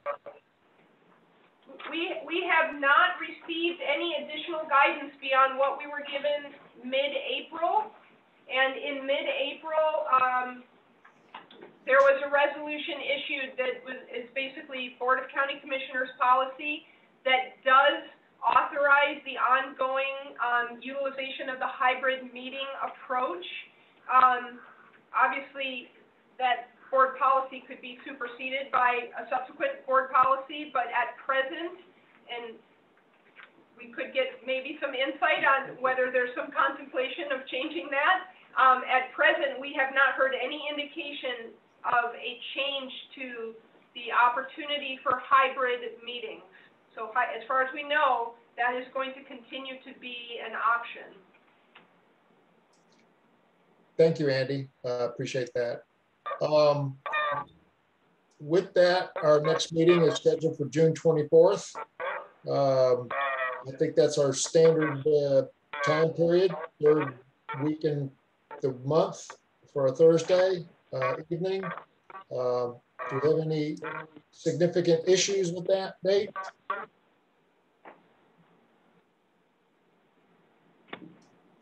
If none, we will lock that date down as the next meeting date. And do we have any comments from the public, if the public is still with us? I have a quick question before we go into public Yes. comment. Oh man, I blanked out. Go ahead, Jason. Quick, come on, quick. He's trying. No He's pressure. trying. I'll come back to it. We would love for you to be vice president. No. I think we do have public comment. We do have public. Just one, very quickly. I'm Mary Helen Wheeler Citizen. This is an amazing board. You guys have the best board ever. You get to see stuff as it's coming right down the pipe, which is exciting. It's interesting that both of these projects today are projects that I'm interested in. As a matter of fact, I contacted Ms. Sodak 2 years ago. When I first came on the board, I found that property up there and contacted her then. And she wasn't ready to sell it at that point. And so now it's just come up, and we're ready to rock and roll. And that's why I'm here with her tonight in support, because she was a little worried about coming. It's hard to do new things when you're living up in the woods and you come out of the woods. But anyway, I tell you what, Ramon Gabarazzi would love to have all that rock. He's already said to move it in a week. You know, and you think about the roads that we could possibly fix with the lime rock. I come from Western Kentucky. I'm used to lime rock lakes and rivers. And so, you know, the idea of having the sheer ledges there like that, to me, are beautiful. As an art teacher, I think that's beautifully aesthetic. And, but like I say, we had the Army Corps of Engineers that dug out land between the lakes. I don't know if any of you all are familiar with that area or not, but the big lime rock cliffs there, you know, that afford awfully good fishing there. My concern was water quality to begin with as it tapped down into the aquifer. I felt like that we could handle some of that with electric motors in canoes, kayaks, that sort of thing, fishing. Fishing game, I think, is a perfect partner for this kind of a project. And from what I understand, Andy, when you all look at this again, I think, Linda, there's only one road that goes in. Right. So the other roads are along, They go around the they're outside blocked. They're blocked along, power lines and, you know, just keep other people from going in and that sort of thing. So it would be easy, I think, to monitor who goes in and comes out, especially even if you set it up, as appointments, you know, I mean, if you set reservations, there are a lot of places, you know, that reserve space and time and that sort of, but there are ways, you all will figure all that, but I just want you to know that, she's here because I encouraged her to be here starting 2 years ago, because I saw the potential in this, protecting this area for the water. I know that Newberry is getting ready to set up a lime rock pit as somebody bought it to put in a what is it, those? Zip line. Zip line things, and you know, so they are beginning to attract attention, and, so we're not too far off the mark. The second piece, the old sod farm, is what we call it. I was on the Santa Fe Lake Dwellers Board for a long, long, long time, and I know that those people over there really would like to have been able to get that protected, because at the time, the sod farm, you know, we could put pines up there again, you know, longleaf pine, replant it, something to get to reestablish, you know, wildlife border or peace. But anyway, I know that group would have been real interested in having that too, and I didn't know if there was any, do you raise your hand during these conversations or not, so that's why I'm waiting to public comment. But, I know because of the use of, fertilizers and the amount of water that they did to keep that sod farm going, they were concerned about the runoff into the lake. So, you know, I appreciate what you're doing, it's really important work, and, I'm done. Thank you all so much for all that. Thank you for coming. Thank you. Thank you for your comments. Thank you very much. Is there any other comments from the public? Yes. I do have one. There are people that are interested in this property that approached me 2 years ago too, but they want to make kind of like a racetrack out of it, which I don't think would be environmentally good, which I'm not interested in that, but I mean, you know, if we get down to what we have to do, we have to do it. But, I always thought, when I started hearing about all the things you were purchasing, I always thought what we had would be a wonderful thing for that, for recreation. But that's why I was so excited. 2 years ago, I was involved with something else, and I didn't want to get involved with it, with the stress of everything. But now, you know, I'm excited about it because I think it would be a wonderful place for, you know, the public to come and enjoy I mean, it's just a beautiful place there. And like I said, I'd much rather see this than somebody come in and bring dirt and have bikes out there messing up everything. So, but, you know, you get down to you do what you have to do. But, you know, I just wanted to mention that. Thank you. Thank you. Thank you. Any further public comment? No further public. I think that's everything That's it. for us. Thank you. Thank you very much. I need a motion to adjourn. Motion to adjourn. Second? Do I hear a second? Second. Yep. Thank you. All those, any further discussion? Nope. Hearing none. All those in favor say aye. Aye. Aye. Thank you very much, ladies and gentlemen. We look forward to hearing from you in June. And Dr. Amanda, thank you very much for your service. Thank you, everybody. Best of luck and wish me luck too. Thank you. Thank you. Bye-bye. Thanks, Amanda. Bye. Bye. Maybe I'm misremembering, but I thought we concluded that we did not need a motion to adjourn as the chair. Yes, you do. Chairman. No, you do. Nature basin. Who wants the cubes? I'm taking a couple. I'll take 3. Or, no, I shouldn't take them all. Whatever comes out. Time I returning it. Thanks, Paul. You're welcome. Nice. I will bring it. You eat a lot of cucumbers now? I eat more than I should. Yeah. Well, that's all right. No, like most things you plant in your garden, they all get right before. Yeah, I know, that's the downside of I was 3 weeks gardening. in. Yeah.